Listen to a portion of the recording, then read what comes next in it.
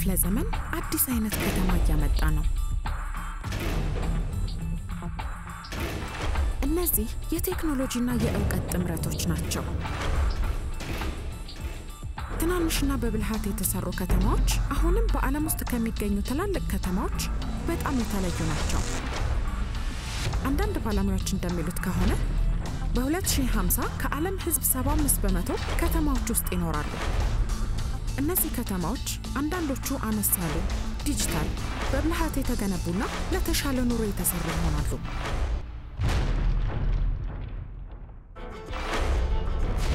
አውስትራሊያ በዓለም ውስጥ ካሉ አህጉራት በስፋት ትንሹ ሲሆን በጣም ብዙ እንስሳት የሚኖሩበት፣ በውበት የተሞላ፣ በባህል የደመቀ እና በዓለም ውስጥ ካሉ ከተማዎች በብልሃት ከተሰሩት ውስጥ መካከል ነው። በእንግሊዝ ቅኝ ከመገዛት ተነስታ አዳሌድ የምትባለው የአውስትራሊያ ከተማ በዓለማችን በጣም እያደጉ ካሉ ከተማዎች መካከል ሆናለች። ከ1.2 ሚሊዮን ትንሽ ከፍ ያለ ህዝብ ይኖርባታል። የአዳሌድ ትልቁ ትግል የ21ኛው ክፍለ ዘመን ማንነቷን ጠብቆ ለወደፊት ማቆየት ነው። ይሄ ከተማ ታሪኩን ሳይረሳ ወደፊት የሚገሰግስ ከተማ ነው።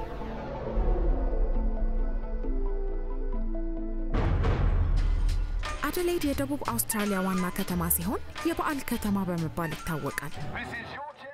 ይሄ ከዚህ በፊት አይታችሁ ማታውቁትን ነገር የምታዩበት እድላችሁ ነው። አውስትራሊያ ውስጥ በጣም ትልቁና የብዙ ኪነቶች በዓል በየዓመቱ የሚከበረው የአዳሌድ ፍሪንጅ በዓል ነው። ከ52 ዓመታት በላይ ሲካሄድ የቆየ ፕሮግራም ነው። ይሄ ማለት ደቡብ አውስትራሊያ ውስጥ ይሄንን በዓል ያከበሩ ያደጉና መልሰው ለማክበር የሚመለሱ 3 ትውልዶች አሉ ማለት ነው። ይሄ ቦታ ሰዎች በከተማ ውስጥ ለመዝናናት የሚያመቻቸው ቦታ ብቻ አይደለም፣ የ21ኛው ክፍለ ዘመን የአኗኗር ምልክት ነው።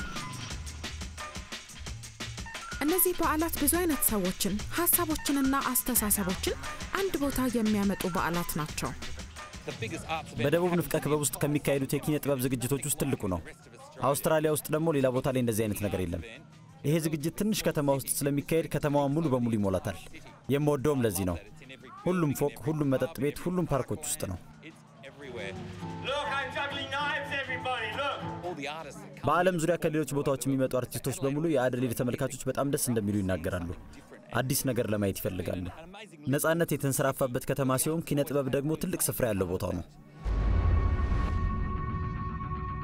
አዳሌድን ስኬታማ ያደረጋት ነፃነት የሞላበት አስተሳሰብና የተለያዩ አይነት ሰዎችን ማገናኘት በመቻሏ ነው።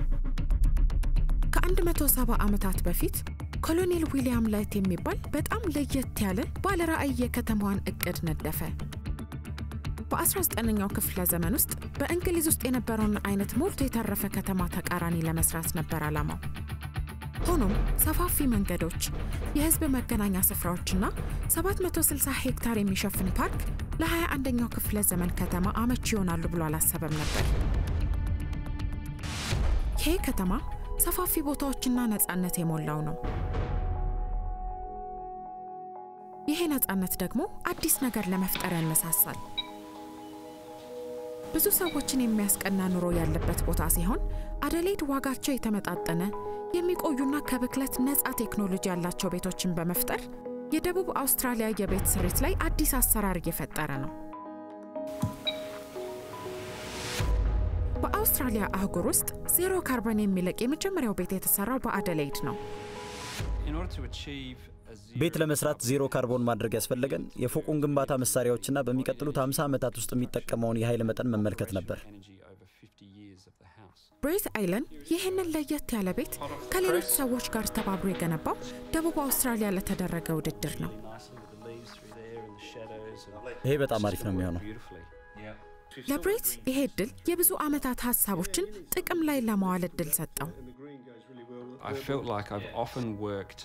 አብዛኛውን ጊዜ እንደዚህ አይነት ስራ የሚሰራው በኮምፒውተር ላይ ነው እና ብዙ ቲዮሪ ሲሆን የቤት እቅድ አውጥቼ ለመስራት እድሉን ማግኘቴ በጣም ደስ ብሎኛል። ዋነኛው ሐሳብ አቀማመጥ፣ የፀሐይ ብርሃን አጠቃቀም፣ ተፈጥሯዊ መናፈሻ፣ ከዛ ደግሞ የውስጡን ሙቀት መጠን ለመቆጣጠርና አመቱን በሙሉ እንዲመች ለማድረግ ሙቀት መከላከያ ማስገባት ነው። ከዛ በኋላ ደግሞ ኮንክሪት ውስጥ ተርማል ማስ ወይም ሙቀት ማሞቂያ ማድረግ የውስጡ ሙቀት መጠን ለማስተካከል ይሆናል። And then in order to help control the indoor temperature we have the thermal mass in the concrete slab. ለባለቤቱ ብር ለማትረፍ ኃይል ላለመጠቀምና የዓለማችንን ሀብት በከንቱ ላለማባከን ቡድኑ እያንዳንዷ ዝርዝር ላይ ተጨንቆ ነው የሰራው። We designed a house that had a very good orientation. በጣም ጥሩ የሆነ አቀማመጥ ያለው ቤት ሰርተናል። ቤቱን በተፈጥሮ ኃይል ለማሞቅ እንዲያመች ፀሐይ በደንብ ይገባል። ሆኖም የሰራነው በጥንቃቄና የፀሐይ ጨረር ግድግዳዎቹንና መስኮቶቹን እንዳይነካ አድርገን ነው። በተጨማሪ የሚንቀሳቀሱ ጥላዎችና የሚያድጉ አረንጓዴ መዋቅሮች አሉ። አረንጓዴው የሚያደርገው አየሩን ማመጣጠን ነው። ይሄ ማለት ፎቁ በተፈጥሯዊ መልክ ይናፈሳል ማለት ነው።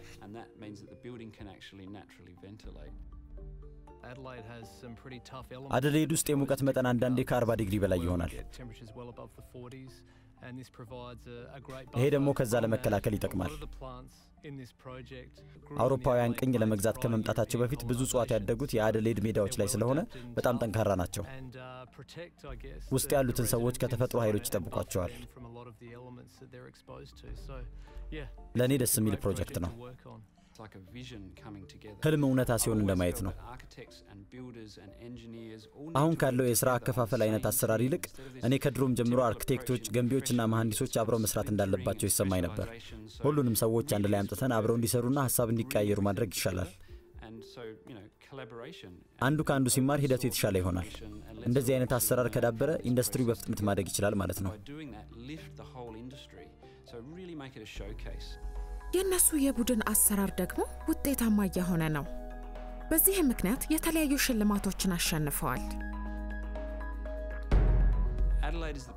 አዳሌድ አዳዲስ ሐሳቦችን ለመፈተን የሚያመች ቦታ ነው።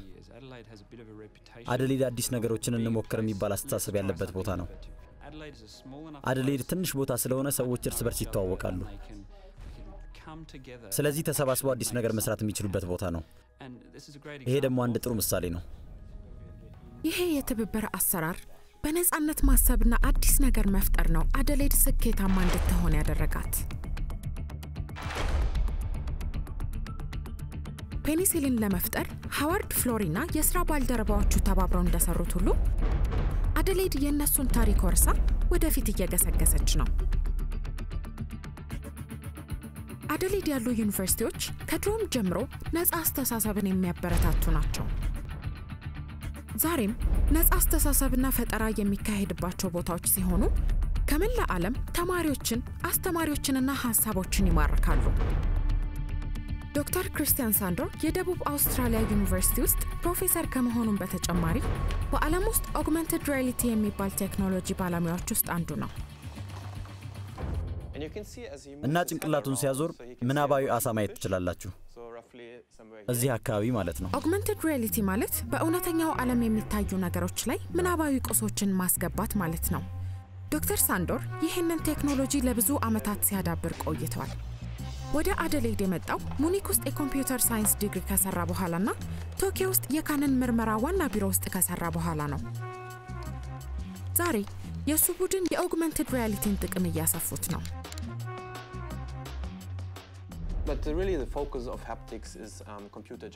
ዋናው ቅድ መነካት የሚችሉ ግን በኮምፒውተር የሚሰሩ ምናባዊ ቁሳቁሶችን መስራት ነው። እዚህ ጋር ምናባዊ ምድር አለ እና እኔ የምፈልገው እንደዚህ አይነት ስክሪፕቶ ይዤ መሬቱን ስነካው እንዲሰማኝ ነው እንጂ ውስጥ እንድገባ አይደለም።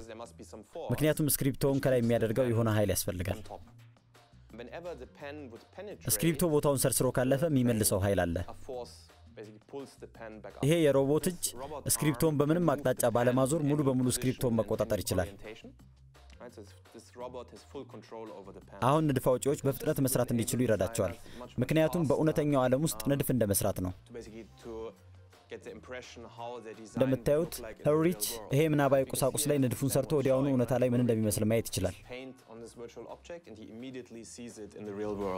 የምርመራ ቡድኑ ይህንን ቴክኖሎጂ ለማህበረሰቡ ለማቅረብ ይፈልጋል። ቀዶ ጥገና ወይም የጥርስ ምርመራ ለማካሄድ ይሆናል። የዚህ ቴክኖሎጂ ዋነኛው ጥቅም አንድ ስራ እየሰራን እውነተኛ ማስመሰል መቻላችን ነው። ምክንያቱም በደንብ ከተመለከታችሁ ይሄ እውነተኛ አሳ ከመንካት አይተናነስም። ይሄ ቴክኖሎጂ በቅርቡ ከሳምሰንግ የገንዘብ ድጋፍ አግኝቷል።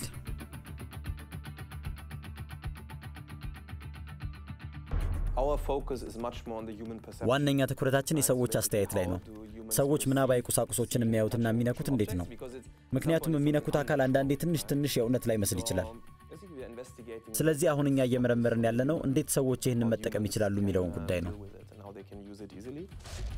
ይህ ቴክኖሎጂ ወደፊት በእርግጠኝነት በብልህ አስተሳሰብና መገናኘት ጥቅም ላይ ይውላል። ቴክኖሎጂው ደግሞ ስኬታማ ከሆነ ለዶክተር ሳንዶርና ቡድኑ የ21ኛው ክፍለ ዘመን በብልሃት የተሰራ ከተማ አይነት አኗኗር እንዲኖራቸው ይረዳል። ብልህ ሰዎች በተፈጥሯቸው በቴክኖሎጂ በምቾትና በፈጠራ የበለጸገ ከተማ ይስባቸዋል።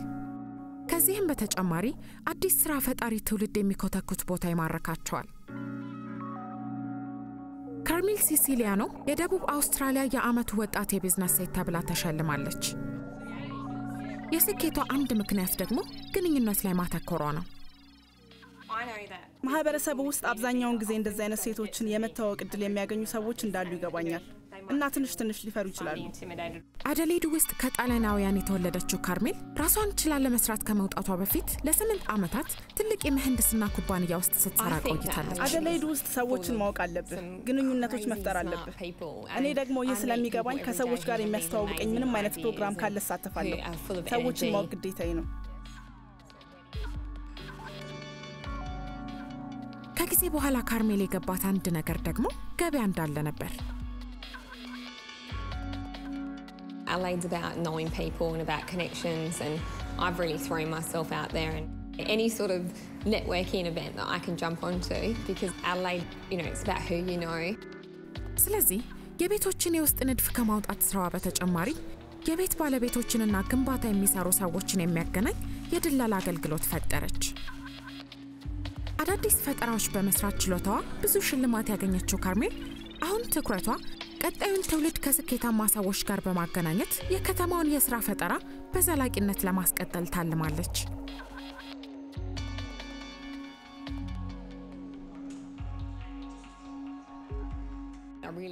ወጣቶቻችንን ማገዝ በጣም ፈልጋለሁ። በጣም ብዙ ልዩ የሆኑ ተማሪዎች አሉ። ሁሉ ጊዜ አያቸዋለሁ።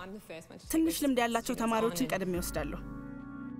ብልህ አስተሳሰብ ለወደፊት ጠቃሚ ነው ብላ ታስባለች።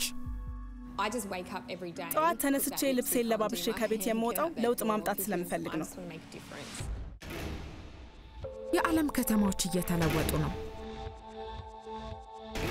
በዚህ ክፍለ ዘመን የመጀመሪያ 50 ዓመታት ውስጥ የዓለም ሕዝብ በ2.3 ቢሊዮን ይጨምራል ተብሎ ይገመታል። የሚጨምሩት ሕዝቦች ደግሞ ከተማዎች ውስጥ ይኖራሉ ተብሎ ይታሰባል። የከተማ ኑሮ መጨመር ደግሞ የሰዎች አኗኗርና ደህንነት ላይ ተጽዕኖ ይኖረዋል። ትናንሽ በብልሃት የተሰሩ ከተሞች መፍትሄ ሊሆኑ ይችላሉ። 1.2 ሚሊዮን ሰዎች የሚገኙባት አዳሌድ ደቡብ አውስትራሊያ ውስጥ ትገኛለች። ይህች ከተማ በ21ኛው ክፍለ ዘመን ስኬት እንዴት እንደሚገኝ የምታውቅ ከተማ ናት።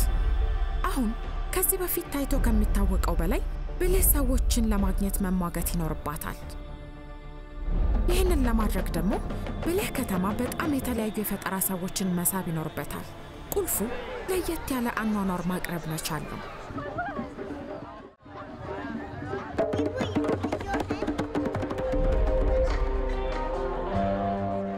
አዳሌድ ከተማ ውስጥ በየዓመቱ የሚካሄድ የሙዚቃ በዓል ነው። ከዓለም ዙሪያ የሚመጣ ሙዚቃ፣ ኪነ ጥበብና ባህልን ያከብራል። በጣም ደስ የሚልና አዳሌድ ውስጥ የተለመደ ፕሮግራም ሆኗል። ሰዎች በየዓመቱ እየመጡ የሚያከብሩት ነገር ነው። ከ12 ዓመት በታች የሆኑ ልጆች በነፃ መግባት ስለሚችሉ ለቤተሰብ ያመቻል። ሳሩ ለምለም ስለሆነም ሰዎች ከፈለጉ ባዶ እግራቸው መራመድ ይችላሉ። ሁሉም ሰው ተጫዋች ነው። ይሄም ከሰው ጋር ለመገናኘትና ለመነጋገር አመቺ ሁኔታ ይፈጥራል። ይሄ በዓል ብዙ ባህሎችን አብሮ ያመጣል። በዛውም አርቲስቶች ከዓለም ዙሪያ ይመጣሉ።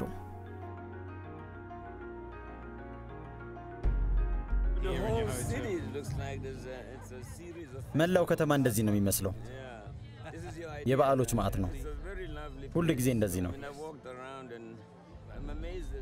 ሲመስለኝ ይሄ አንተ ሐሳብ ነው አይደል? በጣም ቆንጆ ቦታ ነው። ዞር ዞር እያልኩ ስመለከት ነበር እና ያየሁት በጣም የሚያምር ነገር ነው። በአሁኑ ጊዜ ማድረግ ከሚያስፈልገን ነገር መካከል አንድ ድንበሮችን መርሳት አለብን፣ ግን ከዚህ በላይ ደግሞ ቅርስን መመለስ አለብን። አዎ በጣም እድለኛ ነን። እድሜያችን 173 ዓመት ብቻ ቢሆንም ብዙ ታሪክ አለን። ያን ያህል ትልቅ አትመስልም። የአውስትራሊያ ባህላዊ ቅርስ አውሮፓውያን ለመጀመሪያ ጊዜ እዚህ ከመምጣታቸው በፊት የነበረው ነው። ይሄ ሀገር ቢያንስ ከ50 ሺህ ዓመታት በዓለም ውስጥ ጥንታዊ ሆኖም ሕያው የሆነ ባህላዊና መንፈሳዊ ታሪክ አለው ይባላል። አውስትራሊያ ውስጥ የሚገኙ ሰዎች አቦሪጂናልና ቶረስ ስትሬት ደሴት ነዋሪዎች ናቸው። አውሮፓውያን እዚህ ከመምጣታቸው በፊትና ከተማው ከመመስረቱ በፊት አዳሌድ ከውርና በሚባሉ ጎሳዎች የተሞላ ነበር። እና የኛ ታሪክ ባህል እንኳን ከመምጣቱ በፊት የነበረ ነው። ያን የተፈጥሮ ላይ ብቻ ሲኖር የውልደቱ ጉዳይ ደግሞ ማለት እንደውም የመውለድ ሳይሆን የማሳደግ ጉዳይ ነው። እኛ እዚህ የመጣነው የመጀመሪያ ትውልድ ነን እና እስካሁን ድረስ አለን። ካርል የባህላዊ ንድፍ አርቲስትና አስተማሪ ነው። የመጣው ደግሞ ኩርና ውስጥ ከሚገኝ ከሚላዋ ቡርካና ኩድኔቶ ጎሳዎች ነው። ካርል ለብዙ ዓመታት ጋቪን ማሎን ከሚባል አርቲስትና ባህል መርማሪ ጋር በጋራ እየሰራ ነው። በቅርብ ጊዜ የአቦሪጂናል ቅርስ ታሪክ የሚያሳዩ ባህላዊ ዝግጅቶችን እንዲያቀናብሩ በከተማው ተቀጥረው ነበር። ወደፊት በጉጉት ከምጠብቃቸው ነገሮች ውስጥ ራሳችንን እንደ ባለ ብዙ ባህል ሰዎች መረዳት ብቻ ሳይሆን እንደ ባለ ሁለት ባለ ህልም መረዳት ነው። እዚህ ቦታ የመጡ አቦሪጂናል ያልሆኑ ሰዎች በጣም ስኬታማ የሆነ ብዙ አይነት ባህል አላቸው። ግን የአቦሪጂናል ባህል አሁን ያለ ባህልና የወደፊት የሚመጣ ባህል ባለቤት ቦታ ላይ ራሳችንን እንዴት አድርገን ነው የምንረዳው? አሁን ያንን ማድረግ እየቻለን ስለሆነ ለኛ ደስ የሚል ነገር ነው። እንደ ካውርና ላሉ እዚህ ቦታ ላይ ተወልደው ላደጉ ብዙ ሰዎች በ18ኛው በ19ኛውና በ20ኛው ክፍለ ዘመን የመጡ ቅኝ ገዢዎች ባህላዊ የመሬት ንብረቶችና ልዩ አኗኗሮች ላይ ተጽዕኖ ፈጠሩ። የአዳሌድ ከተማ እድገት የዚህ ታሪክ አካል ነው። አዳሌድ የተመሰረተችው እንደ ቅኝ ግዛት ነው። መሬት ቀያሽ የሆነው ኮሎኔል ዊሊያም ላይት ጥሩ ቦታ እንዲያገኝ ተቀጥሮ ነበር። ኮሎኔል ዊሊያም ከአቦሪጂናል ሰዎች ወይም ያኔ ከነበሩ ሰዎች እርዳታ አግኝቶ ሊሆን ይችላል። ከተማውን የሚመለከትበት ለየት ያለ አስተያየት ነበረው። ከተማውን መጀመሪያ ይቃኘውና ከዛ በኋላ የሚፈልገውን ቦታ ይመርጣል። ዊሊያም ላይት የከተማውን ማዕከል የካውርና ሰዎች መንፈሳዊ ስፍራ ላይ ከአካባቢው ጎሳዎች ጋር በመሆን የከተማዋን እምብርት በካውርና ሰዎች መንፈሳዊ ማዕከል ላይ ለመገንባት ብዙ ለፍቷል። የጎሳው ሃይማኖታዊ ምልክት ደግሞ ቀዩ ካንጋሮ። ከተማውን ያስቀመጠው በጣም የተቀደሰ ቦታ ላይ ነው። የካንጋሮ የውልደት ስፍራ ያሚታርዲያናንጋ። ዛሬ በብዙ ሚሊዮን ዶላር የሚቆጠር እድሳት እየተካሄደ ነው። ካርል ከኬቨን ቴለር ጋር በመሆን ለአደባባዩ የሚሆን ሁለት ባህልን የሚያንጸባርቅ ንድፍ ለመስራት እየሰራ ነው። አደባባዩ ለካውርና ሰዎች የተቀደሰ ቦታ ብቻ ሳይሆን የዚህ በብልሃት የተሰራ ከተማ የወደፊት ማምራት ምልክት ነው። የአቦሪጂናል ሰዎች ባንዲራ ለመጀመሪያ ጊዜ ተወለበለበበት ቦታ ነው። እርቅ ማለት የሁለታችሁንም ባንዲራ በአንድ ከፍታ ላይ መሆን አለበት እንጂ አንዱን በልጦት አይደለም። ይሄ ደግሞ ግልጽ የሆነ መልእክት አለው ብዬ አስባለሁ። አዳሌድ ደግሞ በዚህ ዘርፍ በጣም መሪ ነች።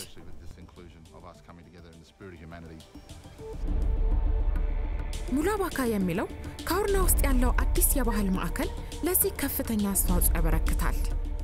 ሁሉም ብሔረሰቦች የአቦሪጂናሎችን ታሪክ፣ እምነቶች እና ሁኔታን ለማጥናት እንዲችሉ መድረኩን አዘጋጅቶ ይሰጣል።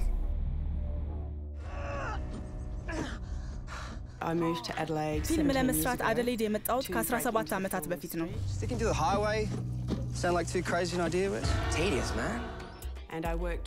ከአንድ ዳይሬክተር ጋር ለ10 ዓመታት ሰርቻለሁ። 5 ፊልሞችም ላይ ፕሮዲውሰር ሆኜ አገልግያለሁ። It's my story. ጁሊ ራያን የአዳሌድ ፊልም ፕሮዲዩሰር ነች። የራሷን ድርጅት የምትመራ ሲሆን ይሄ ከተማ ለየት ያሉ ፊልሞችን ለመስራት የሚያመች ነው ብላ ታስባለች። እዚህ የሚሰሩት ለአውትባክ ወይም ሰው ከሚኖርባቸው የአውስትራሊያ ክልሎች ባለን ቅርበት ምክንያት ነው። ግማሽ ቀን ብቻ ነው የሚፈጅብን። ያ ደግሞ ደስ ይላል።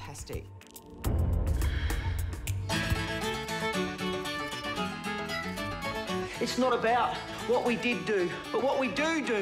Sometimes what you have to do. And immediately I love this place. ይህንን ቦታ ደግሞ በአንድ ጊዜ ነው የወደድኩት። በጣም ሰፊ ቦታ ነው። በርካታ አርቲስቶችና ፊልም ሰሪዎች አሉ። እና ጥሩ ፊልሞች ለመስራትና ለቢዝነስ አመቺ ነው። ጁሊ አውስትራሊያ ውስጥ አሉ ከሚባሉ በትንሽ በጀት ፊልም ከሚሰሩ ባለሙያዎች መካከል ነች። ስኬታማ እንደሆን ካስቻሉኝ ምክንያቶች አንዱ አዳሌድ ያሉ የፊልም ሰራተኞች ናቸው ትላለች። ሰራተኞቻችን ከዚህ የከበደ ሁኔታ ላይ አውትባክ ውስጥ እንኳን ሰርተዋል። ቦታዎቹ ደግሞ ለመመላለስ የሚቀሉ ናቸው። እንደውም አዳሌድ ውስጥ ሁሉም ቦታ ከግማሽ ሰዓት በላይ አይርቅም የሚባል ቀልድ አለ። ኢንዱስትሪው በደቡብ አውስትራሊያ ፊልም ኩባንያ ይደገፋል። ኩባንያው በቅርብ አዲስ ወደ ሆነው የፊልም ተቋም ተንቀሳቅሷል። አዲሱ ቦታው አዳሌድ የአእምሮ ህሙማን ሆስፒታል ነበር። ይህ የአእምሮ ህክምና ተቋም ከ150 ዓመታት በፊት የተከፈተ ሲሆን በቅርቡ ትልቅ እድሳት ተደርጎለታል።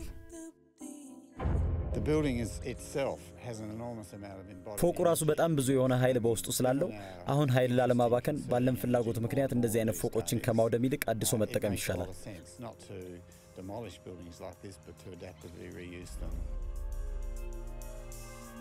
ስቲቭ ግራይቭ ህንፃዎችን ለአዲስ ጥቅም ማዋልን ይደግፋል።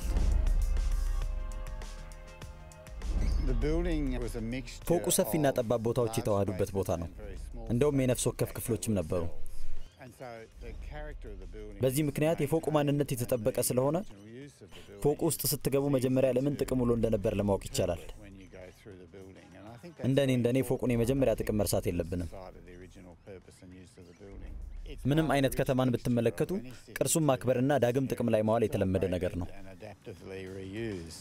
የከተማው ቅርስ ላይ አዲስ ነፍስ ከመዝራት በተጨማሪ እንደዚህ አይነት የኮንስትራክሽን ፕሮጀክቶች የተፈጥሮ ምንጮችን መጠቀም እንዲቀንሱ ያደርጋል። በዚህ ምክንያት የደን ጭፍጨፋ ይቀንሳል፣ አየርም አይበከልም። በሚቀጥሉት 10 ወይም 15 ዓመታት ውስጥ ይሄ የገለንሳይድ አካባቢ ትብብር ያለበት ሐሳቦች የሚመነጩበት ቦታ ይሆናል ብለን እንጠብቃለን። Since I've been at the Adelaide studios, I have partnered አዳሌድ ስቱዲዮ ከመጣሁ ወዲህ ከሌሎች ሁለት ፕሮዲዩሰሮች ጋር ዓለም አቀፍ ፕሮጀክቶች ላይ ሰርቻለሁ።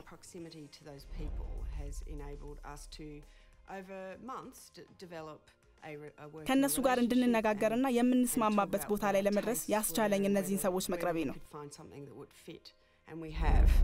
እነዚህ አዲስ ነገር የሚፈጥሩ ፊልም ሰሪዎች ቀስ በቀስ የራሳቸው የሆነ በትብብር የተመሰረተ ማህበረሰብ እየፈጠሩ ነው።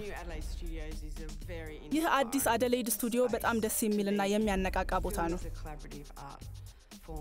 ፊልም በትብብር የሚሰራ የኪነ ጥበብ አካል ነው። ስለዚህ ከሰዎች ጋር መሆን አለበት።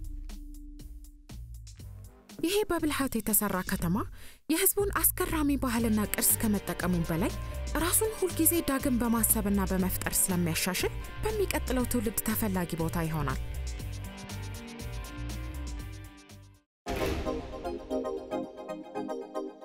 አዳሌድ ከተማ የተፈጠረው ከሌሎች የአውስትራሊያ ከተሞች በጣም በተለየ መንገድ ነው። ሌሎቹ የተሰሩት በእስረኞች ጉልበት ነው። ምክንያቱም የእንግሊዝ መንግስት እስረኞቹን ሌላ ከተማ ውስጥ ማድረግ ይፈልግ ነበር። አዳሌድ የተመሰረተችው ግን እንደፈለጉት ለመኖር ነፃነት በነበራቸው ሰፋሪዎች ነው። እነዚህ ቀዳሚ ሰፋሪዎች ትላልቅ አውራ ጎዳናዎችንና ከተማውን የሚከቡ ሰፋፊ ፓርኮችን ሰሩ። ዛሬ እቺ ከተማ የምትጨነቀው ስለ ከተማው አኗኗርና ሂደት እንዲሁም ስለ ህዝቡ ደህንነት ነው።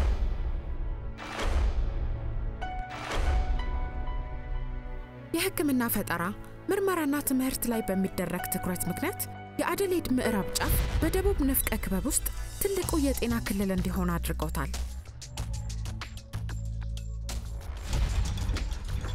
ይሄ የደቡብ አውስትራሊያ ዩኒቨርሲቲን አዲስ የካንሰር ምርመራ ማዕከልና ትልቅ የህክምና ስልጠና ተቋምን ይጨምራል። ልክ እንደ ብዙ ያደጉ ሀገራት አዳሌድ አረጋውያንን ማስተዳደር አለባት። ይሄ ደግሞ በጣም ትልቅ የጤና ጥበቃና አዛውንቶችን መንከባከቢያ ተቋም ግንባታ ሊደረግለት ይገባል። በቅርብ ያለው ፍሊንደርስ ዩኒቨርሲቲ ያሉ ተመራማሪዎች ሮቦት የሚጠቀም ክሌቨርታር የሚባል ቴክኖሎጂ አዛውንቶችን ለመንከባከብ ጥቅም ላይ ሊያወሉ ነው። Most of the time you do things by tapping and swiping the screen. You've already done this to get this far. The idea of Clevertar was to use the technology that we have. ክሌቨርታርን ስንሰራ ያሰብነው ያሉንን ቴክኖሎጂዎች በመጠቀም ሰዎች ሊጠቀሙባቸው የሚችሉትን አፕሊኬሽኖች መፍጠር ነው። አፕሊኬሽኑ ለህዝብ ጥቅም እንዲውል እየተሰራ ነው። የተሰራው አዛውንቶችን አዲስ ቴክኖሎጂ መጠቀም ለማስተማር ነው። Another really common action is to swipe up or down to scroll to the bottom. That's it. ምርመራው የተጀመረው በቤት ውስጥ ነው። በቤት ውስጥ አዛውንትን ማገዝ የሚችል ምናባዊ ፍጥረት መስራት ነው። Excellent. You found the back button. But when you had the face, when you had a character, when ፊቱ ሲኖር ሰውየው ወይም ሴትዮዋ ስትኖር ሰው የሚመስል ነገር ሲኖርና ስፖርት ባለመስራት አዝኜብሃለሁ ሲል እንዴ የሆነ ሰው አዝኖብኛል እናም ስፖርት መስራት አለብኝ ብሎ ማሰብ ይጀምራል ማለት ነው።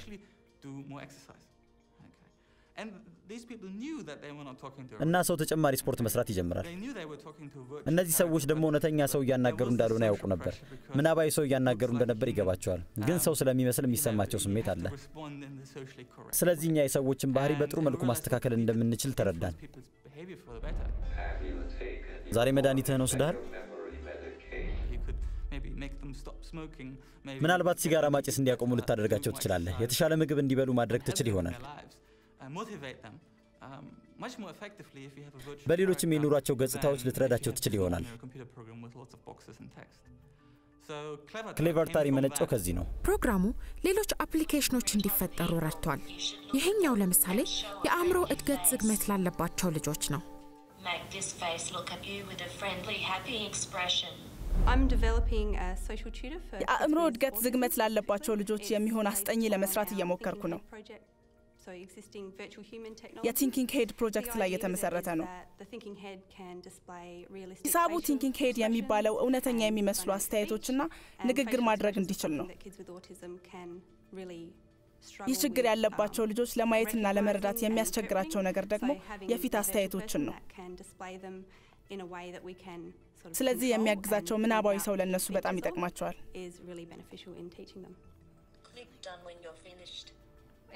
ኤማ የአእምሮ እድገት ዝግመት የለባትም፣ ግን ለመጠቀም ቀላል መሆኑንና ልጆቹን እንደማያስቸግር ለማወቅ እየሞከርን ነው።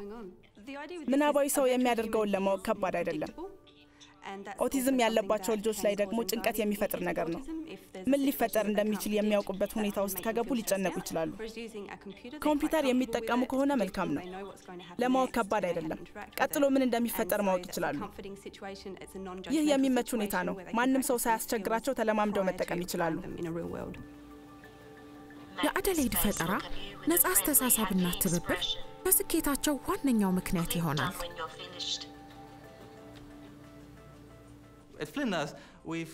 እዚህ እውቀታችንን ለማስፋፋት ነው ስራችን።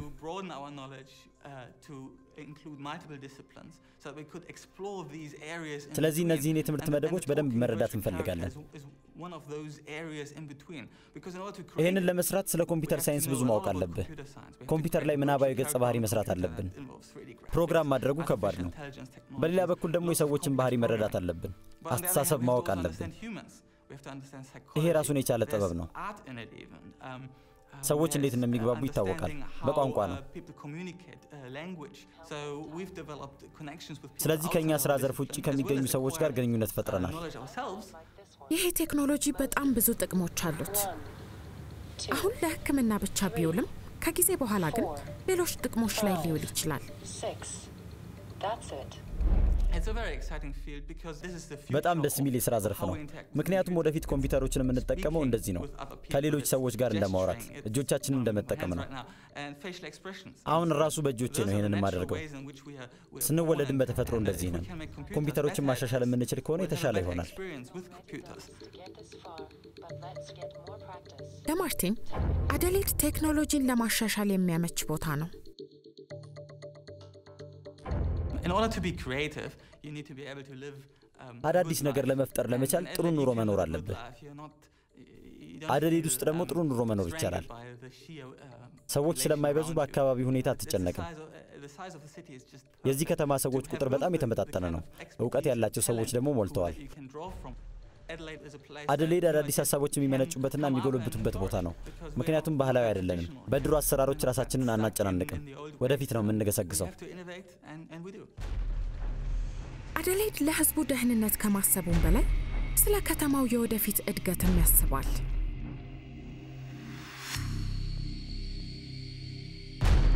የማንኛውም በብልሃት የተሰራ ከተማ የወደፊት ሁኔታ የሚወስነው እድገቱን እየተቆጣጠረ ግን በዛው ልክ ጥሩ አኗኗር ሲያዳብር ነው።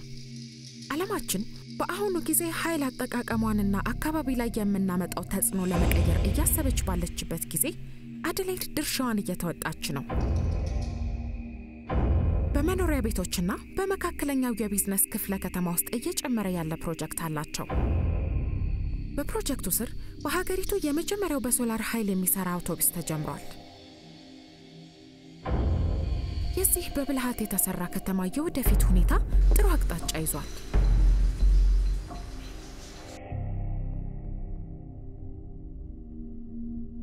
One of the science projects we are doing currently here in Adelaide አዳሌድ ውስጥ ከምንሰራቸው የሳይንስ ፕሮጀክቶች ውስጥ አንዱ ከመንግስት ድርጅቶች ጋር ከኢንዱስትሪዎች የሚለቀቀው ሙቀት ማጥናት ነው።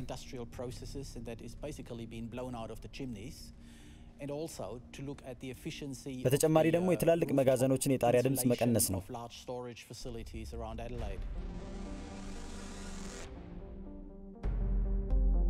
ፍሊንደርስ ዩኒቨርሲቲ ውስጥ የኤርቦርን ሪሰርች አውስትራሊያ ዋነኛ ሳይንቲስት የሆነው ጆርግ ሃከር አውስትራሊያ ውስጥ ካሉ ዩኒቨርሲቲዎች ጋር የሚተባበር የምርመራ ማዕከል ሰርቷል።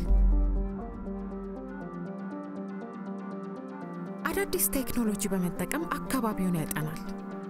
ለብዙ ዓመታት ጆርግ የከተማውን አየር ሲያጠና ቆይቷል። It is really a good project for us because it gives us a chance to combine our high resolution. ይሄ ለኛ በጣም ጥሩ ፕሮጀክት ነው። ምክንያቱም ከላይ የምንቀርጻቸውን ጥራት ያላቸውን ምስሎች በመጠቀም ለአካባቢያችን ጥቅም ለማዋል እንችላለን። That gets emitted by industry and simply by having bad roof insulation. አሁንም ግን በአዳሌድ ከባቢ አየር ይደነቃል። I look a lot at Adelaide from the skies. አዳሌድን በብዛት ከሰማይ መለከታታለሁ። በጣም አረንጓዴ ከተማ ናት። እንደኔ ከሆነ የአዳሌድ ጂኦግራፊያዊ አቀማመጥ ጠቃሚ ነው። እዚህ መምጣታችሁ ከባቢ አየሩን በደንብ ለማጥናት ይረዳችኋል።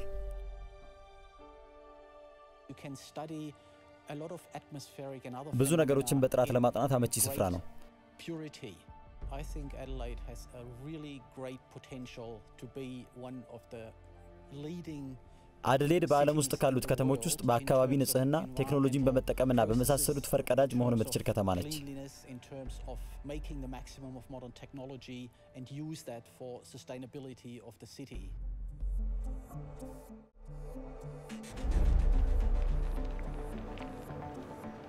I work a lot from home.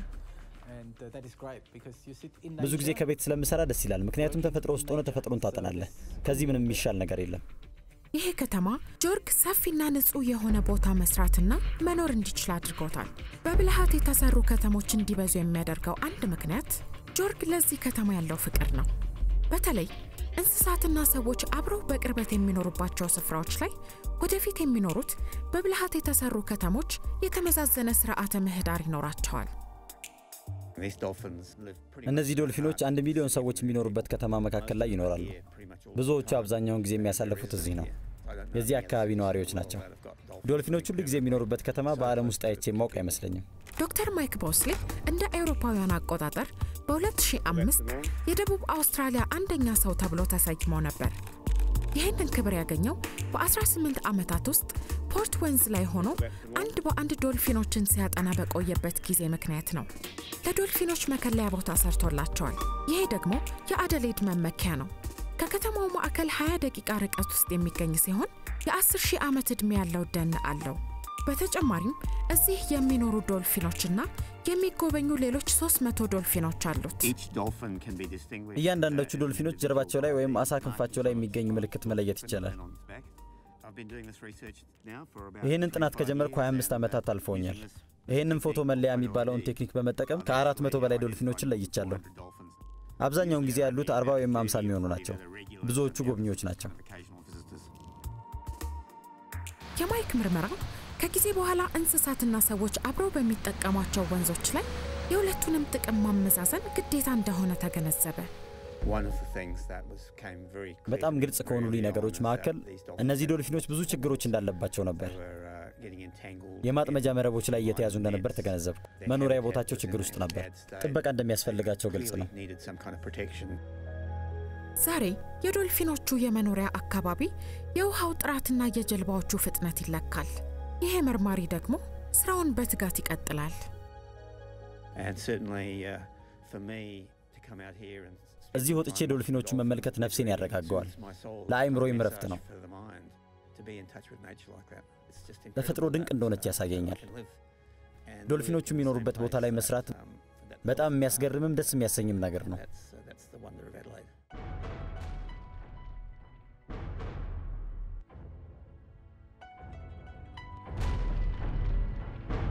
አዳሌድን ለየት ያለ ቦታ የሚያደርጋት ይሄ ነው።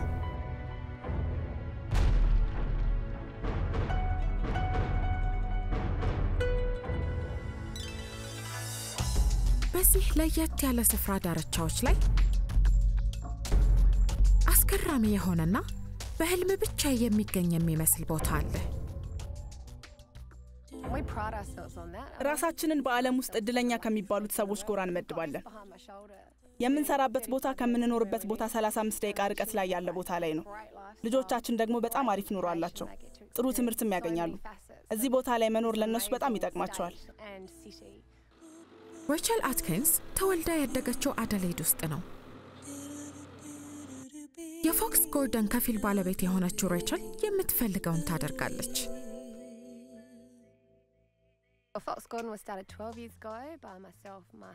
ፎክስ ጎርደን የተጀመረው ከ12 ዓመታት በፊት ነው። ከባለቤቴና ወይን ጠማቂ ከሆነው ታሽ ሙኒ ጋር ነበር የከፈትኩት። የራሳችንን ስራ መጀመር ፈለግን፣ ግን መቸኮል አልፈለግንም። ስለዚህ ለ12 ዓመታት ቀስ ብለን መደራጀትና ሽልማቶችን መሰብሰብ ጀመር። አሁን በአመት 14000 የወይን ሳጥኖችን እናመርታለን። በጣም ብዙ ለፋለሁ፣ ግን በደስታ ነው። አንዳንዴ አቁሚ መባል ይኖርብኛል። ግን የምትሰራው ነገር አልሳካ ሲልህ ይቀልሃል ብዬ አስባለሁ።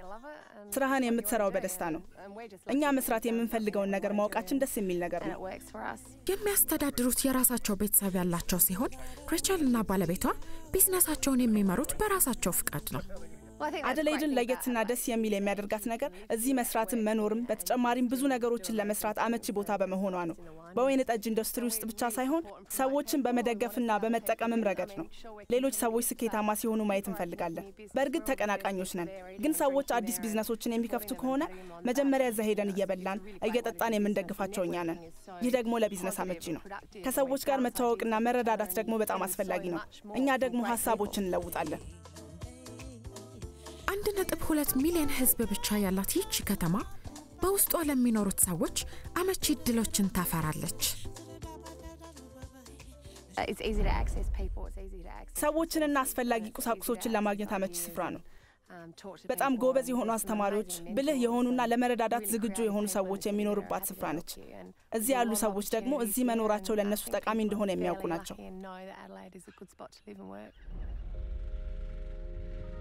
የባሮሳ ሸለቆና የአዳሌድ ኮረብታዎች ወይን ለማሳደግ በጣም አመቺ ስፍራዎች ናቸው። ይህ ክልል ኬሚካል ማዳበሪያዎች የሌላቸው የአትክልት ስፍራዎች ያሉበት ቦታ ነው። ከገበሬዎቹ ጋር ግንኙነት አለን። ስለዚህ ስጋ፣ የአሳማ ስጋ የሚያመጣልንን ሰው እናውቃለን። የምንመገበው ነገር ሁሉ ከየት እንደሚመጣ እናውቃለን። ይሄ ስፍራ በጣም የተያያዘ ማህበረሰብ ያለበት ነው። አያን ኤርኮክ ተሸላሚ የአዳሌድ ሼፍ ሲሆን ኬሚካል የሌለባቸውና በዛ ስፍራ የሚበቅሉ ምግቦችን የሚመርጥ ሰው ነው። ደቡብ አውስትራሊያ ከሚገኙ ከሌሎች ሬስቶራንቶች ይልቅ ሜኑዎችን በፍጥነት ነው የምንቀያየረው። ሜኑን ቢያንስ በሳምንት 2 ጊዜ እንቀይረዋለን። ይሄንን የምናደርገው ምግቦቹ ጥሩ ሁኔታ ላይ ባሉበት ጊዜ ለመጠቀም እንድንችል ነው። ከከተማው ዳርቻዎች መግዛት የማይችላቸው ነገሮች የአዳሌድ ዋና መገበያያ ውስጥ ይገኛሉ። እዚህ ስፍራ ላይ ከብዙ አገሮች የሚመጡ የተለያዩ አይነት የምግብ አይነቶች ይገኙበታል። የአይን ኤርኮክ ሬስቶራንት የሚያስፈልጉት ምግቦች በሙሉ ከዚህ ገበያ ሊገኙ ይችላሉ። ደቡብ አውስትራሊያ ውስጥ ሰዎች የምግብ ዕውቀት ስላላቸው ጥሩ ነው። እኛ ሬስቶራንት ውስጥ ሲመጡ ይሄ ዕውቀታቸው ይጠቅማቸዋል። ምግቦቹ ከየት እንደሚመጡና ምን አይነት ጥራት እንዳላቸው ስለሚያውቁ አሪፍ ነው። አዳሌድ ውስጥ ያለው የአመጋገብ ባህል በጣም ሰፊ ነው።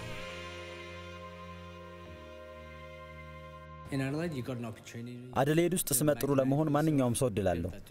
ጥሩ ምግብ የሚሰሩ ሰዎች በፍጥነት ታዋቂ ይሆናሉ። ይሄ ለየት ያለ የአመጋገብ ባህልና የአዳሌድ የሥራና የኑሮ ሚዛን በዚህ ክፍለ ዘመን ሌሎች ሰዎችን የሚያስቀና ነው።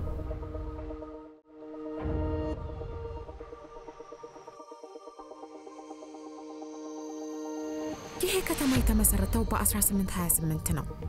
የከተማው ማዕከል ዙሪያ ደግሞ ኮሎኔል ዊሊያም ላይት 1000 ሄክታር የሚሆን ደን እንዲለማ አቅደው ነበር። አዳሌድን ለየት ያለች ከተማ የሚያደርጋት ብዙ አይነት እንስሳትና እጽዋት የሚኖሩባት ቦታ መሆኗ ነው። አዳሌድ የሰሜን ደቡብ ከተማ ናት። ስለዚህ በምስራቅ በሎፍቲ ሬንጅስ ተራራና በምዕራብ ደግሞ በገልፍ ሴንት ቪንሰንት የተከበበች ነች። የሚያሳዝነው ግን ከዊሊያም ላይት እቅድ በኋላ አንድ ትውልድ እንኳን ሳይልፍ የአዳሌድ ደን ስፍራዎች በግጦሽ በቆሻሻ መጣልና በደን ምንጠራ ምክንያት ስጋት ውስጥ ገቡ። ይህ ስፍራ በኃይል ተጠርጎ ነበር።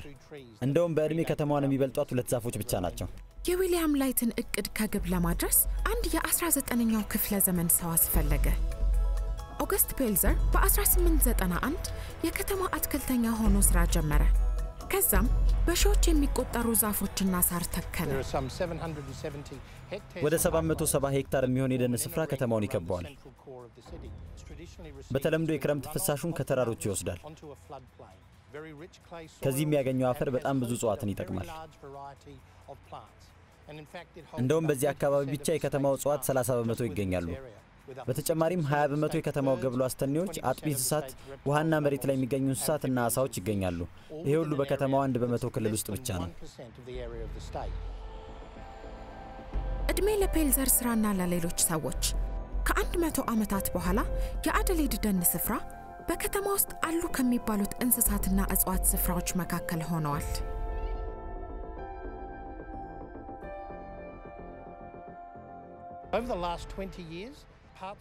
ባለፉት 20 ዓመታት ውስጥ ከአዳሌድ ደን ስፍራ ብዙ እንደ አዲስ ተተክሎበታል። ከ1828 በፊት ይህ አካባቢ ምን ይመስል እንደነበር የሚያሳዩ ተክሎች ተተክለዋል። እና እዚሁ ከተማው ማዕከል መተን ተፈጥሮ ማድነቅ እንችላለን።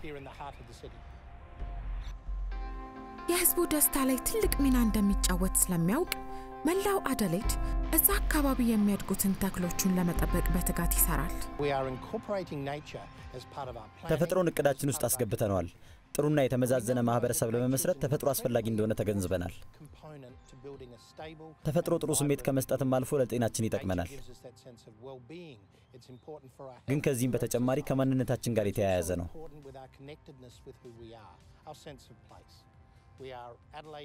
እኛ አዳሌዳውያን ነን፣ ደቡብ አዳሌዳውያን። ምክንያቱም የባህር ዛፍ ሽታ ያውደናል። ጧት ደግሞ የማግፓይ ወፎችን ድምፅ እናዳምጣለን። እነዚህ ነገሮች ደግሞ ማንነታችንን ያንጸባርቃሉ። አዳሌዳውያኖች የደን ስፍራዎቻቸውን እንደሚወዱ በግልጽ መመልከት ይቻላል። መንገዶች ለዛፎች ቦታ የሚለቁበትን ስፍራ ፈጥረዋል። እንስሳት ደግሞ ከሰዎች አጠገብ ይኖራሉ።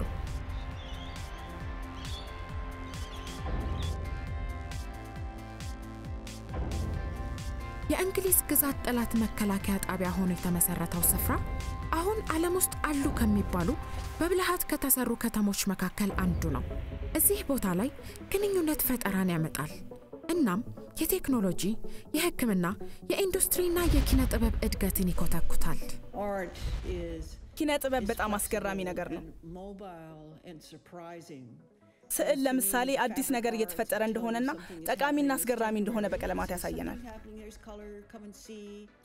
በጣም ደስ የሚል ከተማ ነው። ካናዳ የተወለደች አርቲስት ስትሆን ላለፉት 15 ዓመታት የኖረችው አዳሌድ ውስጥ ነው። ከፈለክ እየተራመድክ ካልሆነም ደግሞ ብስክሌትህን መኪና ላይ ጭነህ አምጥተህ እየነዳ ልትንቀሳቀስበት የምትችልበት ስፍራ ነው። ለብዙ አስርት ዓመታት የአዳሌድ ፌስቲቫል ተሳታፊ ሆና ቆይታለች። ቫንኩቨር ውስጥ ካሉት የኪነ ጥበብ አርቲስቶች ማህበረሰብ ጋር አነጻጽሬዋለሁ፣ ምክንያቱም የፌስቲቫልም ስፍራ ነበር። እኔ ደግሞ የፌስቲቫል አርቲስት ነኝ። በዚህ ምክንያት አዳሌድ ይመቸኛል። በምትሰራው ስራ ምክንያት በምታውቃቸው ሰዎች ስዕሎቿን በመጠቀም ለሚቀጥለው ትውልድ አካባቢን ስለመንከባከብ ለማስተማር እድሉን አግኝታለች። የማንግሮቭ አትክልቶችን ለማትረፍ ዓለም አቀፍ የሆነ ትኩረት አለ። ሁሉም ሰው ችላ ቢባሉና ቢቆረጡ ችግር የለም ብሎ ያምናል። ሆኖም ማንግሮቮች ለውቅያኖሶችና ለኛ ህይወት አስፈላጊ ናቸው። ልጆች ሊያደርጓቸው የሚችሉ የተለያዩ የማንግሮቭ ዛፍ ልብሶች እየሰራው ነው። ይሄ በአየር የሚነፋ ጉልላት የሚሰራ ሲሆን ውስጡ በመግባት ስለ ማንግሮቭ ዝርያዎችና እንዴት እንደሚያድጉ ልትማሩበት ትችላላችሁ።